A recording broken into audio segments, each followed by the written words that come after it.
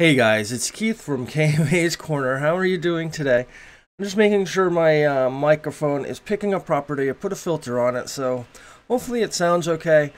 This is kind of an update on the channel and my health. Basically, some of you have seen already that Friday, which is yesterday, I started uploading a new series called Minecraft Hardcore. Basically, there's a person I watch, Jan.com, from Hypermind, and she's kind of derpy and stuff, and she decided to do like a hardcore series, and I thought, hey, that would be a good idea. And so I've been recording a hardcore series, and those episodes are going to be coming out every Friday. So if you like me trying to stay alive in hardcore mode, every Friday, and the series will end when I die, so hopefully I won't die right away. I can say nothing about that right now. So, basically, when this series is done, I'm gonna bring back the Doom because I've already pre-recorded it and I have them. So it's Doom episode 2 when this hardcore it's gonna replace the hardcore series. So basically, I started with the Doom episode 1, which was 9 videos, then the hardcore series. Now I'm gonna do Doom episode 2 when this hardcore series gets over. Then I'm going to start a second hardcore series. Then I'm going to do Doom episode 3, then probably do another hardcore series and keep alternating between the two. Because Doom is the game that got me into gaming, and I think I should at least go through the initial Dooms that I played when I was a kid or in my 20s, because I'm old. I don't have to tell you that. Oh. Don't mind me, it's been a rough couple of days, so I'm a little kooky right now. What else is going on? I found out yesterday that I'm going to call it Afterlife, Jesus. Athens MC, which is a server I belong to. Afterlife is a server that a friend of mine, Whitefire, belongs to. Go check him out. He just hit 100 episodes and did a world tour. Whitefire, fire with a F-Y-R. He's really good, so check him out. But Athens MC, which is a server I belong to, is restarting their snapshot server with dungeons and stuff, which should be interesting because it's going to add a different feel to the whole series. And on July 16th, so here's the deal, what I plan on doing with this, and I hope I can do this. It's basically, I want to stream that series. I want to stream everything I do on Athens MC. Basically, 3 times a week, stream it, and take however long the stream is and cut it down to like 20 minutes and release episodes, maybe 2 or 3 a week, or maybe 1. I don't know. It depends on how well the streams go or how interesting recording everything is on the Athens MC server. So in the future you will start seeing more content from a server, and hopefully I can do some collabs, and there's going to be dungeons and stuff on the server. And also it seems like from the video that I saw from Slime the King, who's kind of running everything with King 601 right now, it seems like where was I going? Oh, it seems like they're going to try and do UHCs a lot, have competitive things, so it'll be really cool. And if you want to be a part of this, a new map is coming July 16th, I believe, and it is going to be the latest snapshot. So whatever snapshot they're working on, it's going to be the latest stable snapshot, I'll say. Stable is a keyword. So go to Athens MC. I'll put a link in the doobly-doo or underneath in the description to the server if you want to apply, if you're not part of the server. It's going to be great, and we're going to be doing lots of UHCs and lots of kind of like race for the wool, it almost looks like. He hasn't released all the info yet on this, but it looked like he had kind of a race for the wool type thing, and that would be pretty awesome because I don't know why I'm holding the keyboard like I'm playing the game, because race for the wool is actually what got me into Minecraft 6, 7, I don't even know how long it's been now.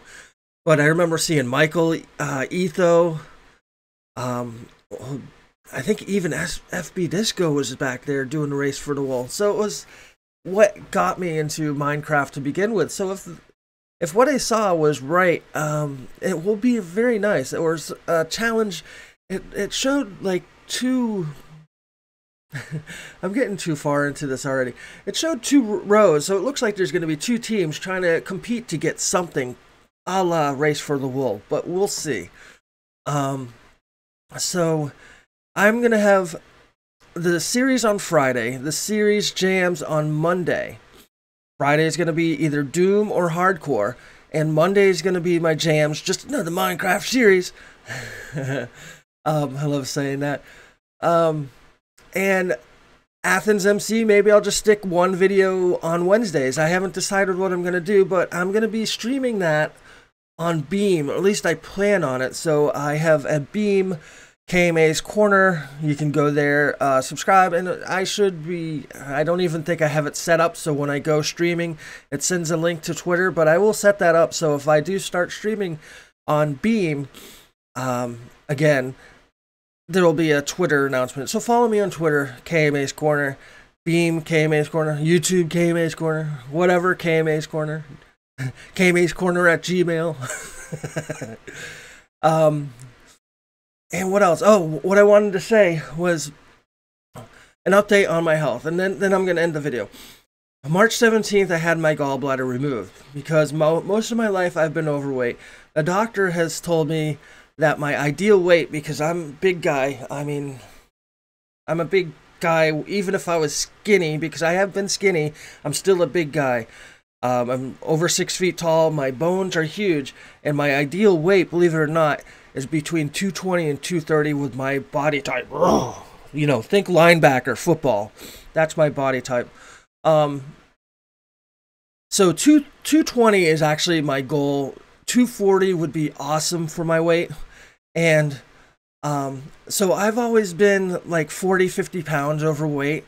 Then about 10 years ago, I settled down with someone, and then I had somebody cooking me some decent food, and I gained about 100 pounds, and eventually I ended up being 410 pounds plus. I couldn't even weigh myself because this 400-pound scale would come up ERR.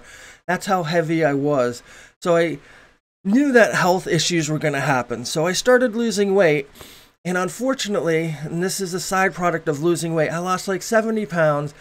And in the process of losing the 70 pounds, my gallbladder ended up having some stones. It got infected, and it gave me pancreatitis, which is an infection of your pancreas. And basically, your pancreas creates bile to digest fats in your system.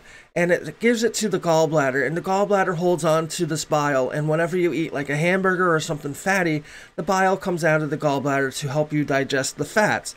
But my gallbladder is now gone now. So what has started happening is that my pancreas just releases the bile constantly into my small intestines. There's no valve there to turn it up or turn it down or turn it off completely. So my stomach has been getting filled with bile, which has caused gastritis, which is not a fun thing. And I've been dealing with, I can't go to work when I have gastritis because basically, you know, when you take a 9-volt battery and you stick your tongue on it, that's how my stomach feels when I have gastritis. It's like almost energetic, and it's like, oh, and it's constant, and because of that, it gets nauseous. So what happened was happening with me is I would wake up at my normal time, like 4:30, 5 o'clock in the morning, and before I'd eat anything or even get my clothes on, I'd be throwing up in the bathroom. And I was missing a ton of work and so forth. So I just had a test done this last couple of days just to make sure everything is okay. And they did find out that I have the gastritis. They did find out that I have diverticulosis, which was a complication from diverticulitis in the past, which is another thing. But basically, my stomach is weak. My stomach lining is basically gone. I have a hard time absorbing nutrition. So if I eat something good, if I'm in a gastritic state at the time where my stomach feels like it's connected to a 9-volt battery, and I feel like, remember Full Metal Jacket, the chunky guy? He kept on screwing up, and everybody took socks and put like rolls of quarters in the socks and was beating his stomach.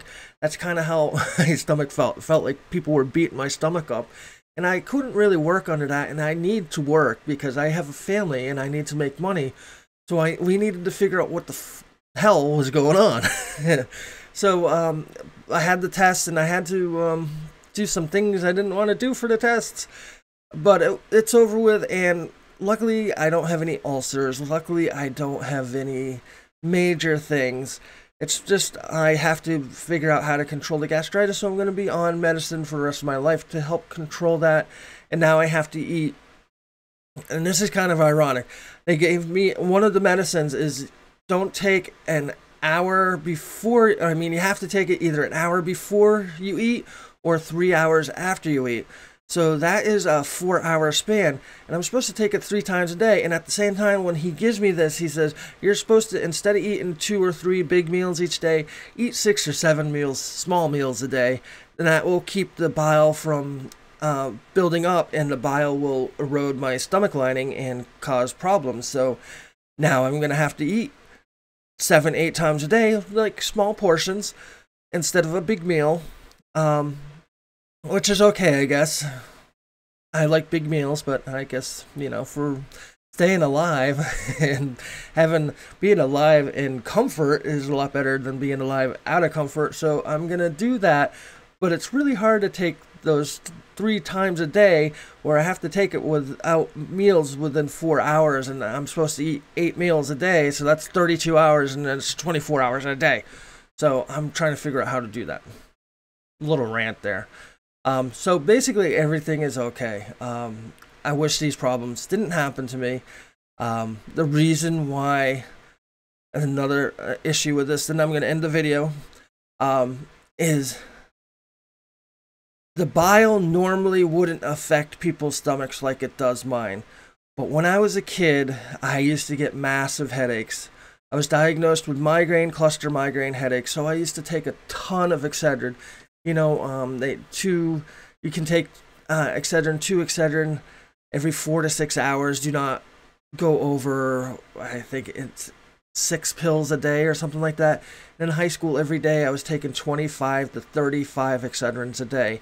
And all that, along with the ibuprofen, eroded a lot of my stomach.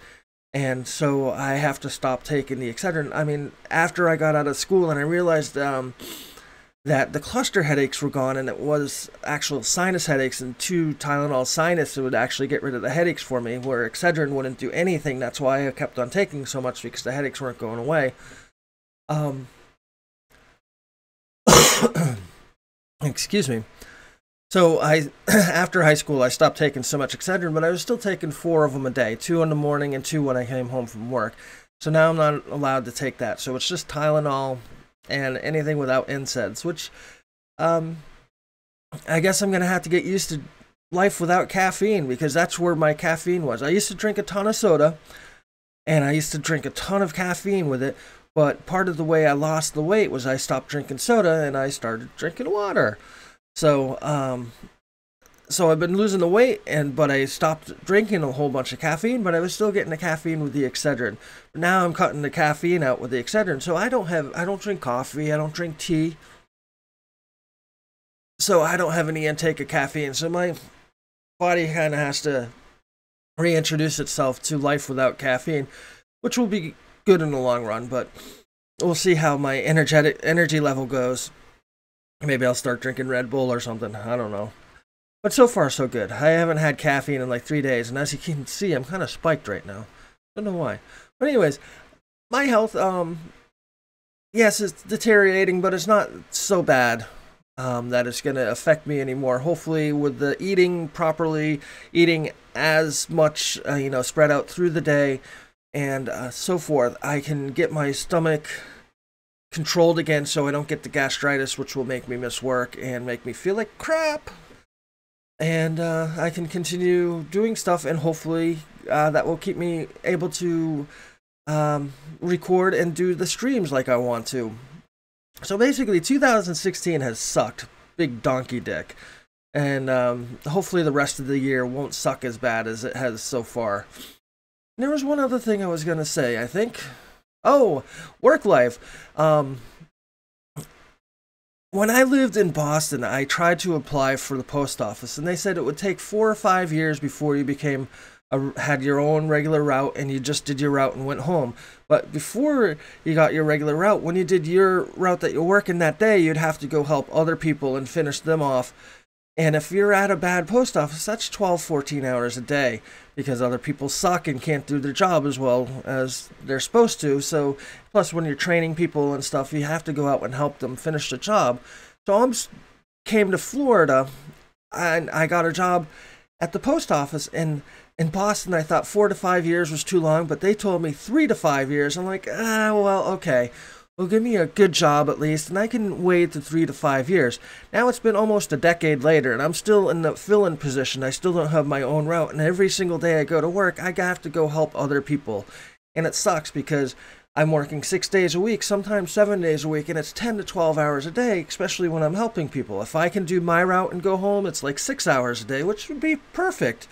So basically what I'm saying is in a couple of months, I'm number one, and they're making a route for me right now. So as soon as this route is done, I have my own route, which will be hopefully in August, maybe September, and then I can stop helping other people. So I can work my 6, 8 hours on a bad day and come home. And that is perfect for me to be able to do Minecraft and do the videos and do the streaming that I want to do. But until that time, I might have some trouble staying to the schedule, especially when I add Athens NC to the course. So hopefully I'll become regular soon and have the extra time to do what I really want to do with the recordings and stuff.